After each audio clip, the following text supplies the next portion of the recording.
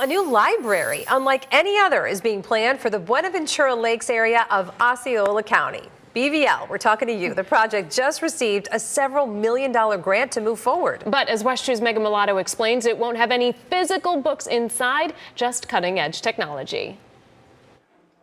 Blanca Massa is the president and CEO of a nonprofit called Twice as Good, helping those with autism and special needs enter the workforce. We always need a lot of, resources for them, especially when we work with adults with special needs. She says she often brings them to public libraries. Soon, she'll also be able to take them to a new 8,000 square foot tech library, offering artificial intelligence, virtual and augmented reality, as well as learning labs and facilities for 3D printing, audio, and video production. They are very sensorial, so pretty much they like when it's quiet, and they are a little bit more advanced, I think, about technology, so they love that. I had this idea of having it to be kind of the library of the future. Commissioner Viviana Janer says the county was just awarded $4 million for the estimated more than $7 million project to be built in her district. We do have enough funds in our library fund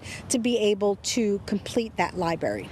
Janer says the new library will complement the high-tech direction Osceola County is going in. I thought it was important for us to continue to build with everything that we're trying to do in the county and bring in technological industries to build on those capacities and give them access to this through our public library system. She says she's been meeting with local students at a variety of schools to make sure the library has everything they'd be looking for. We really need it on Osceola because Osceola is growing so fast.